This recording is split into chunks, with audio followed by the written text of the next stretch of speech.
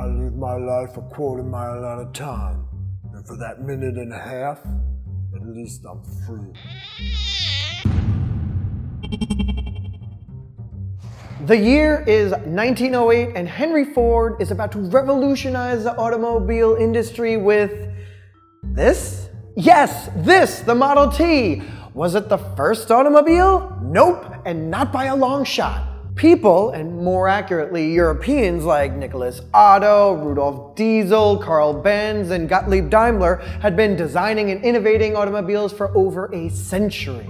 Was it the fastest? This jalopy? It could top out at maybe 45 miles per hour, and then you would feel like you were riding a Bronco. No, not a Ford Bronco. That Bronco. Yes, there you go. So, no, it was not the fastest, actually. By comparison, in that year's French Grand Prix, the average speed was about 70 miles per hour. So was it the best looking? Oh yeah, that must be it.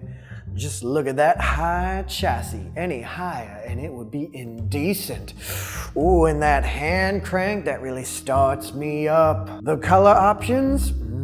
Yeah, if you like black, or black. Ooh, and the different body styles, with my personal favorite being the Depot Hack, the ugliest thing on wheels until the Nissan Cube in golden ginger pearl metallic.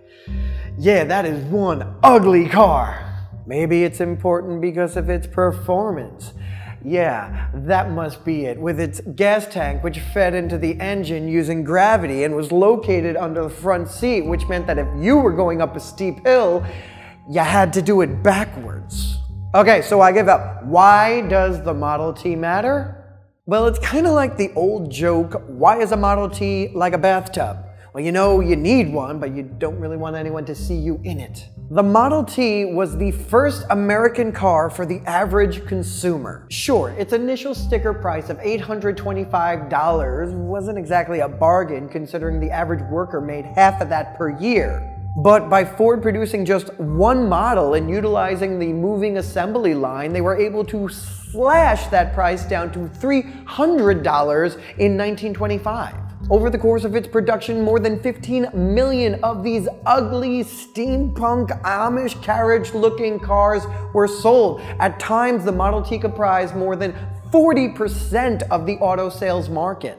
And Ford's use of interchangeable parts brought down the price and complexity of maintenance. Its relative simplicity allowed you to easily customize it. All those Fast and Furious custom jobs, well, this is their great-great-grandfather. And this was a big deal for America because, in case you haven't noticed, we are a car culture. We're 3,000 miles from coast to coast, begging for open roads and a car that will let us cheaply explore them. So Ford's Model T, produced from 1908 to 1927, became the best-selling car ever until it was finally surpassed by the VW Bug in 1972.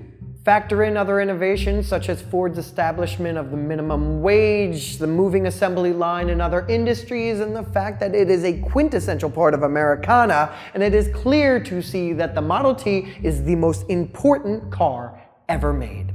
And that is why the Model T matters.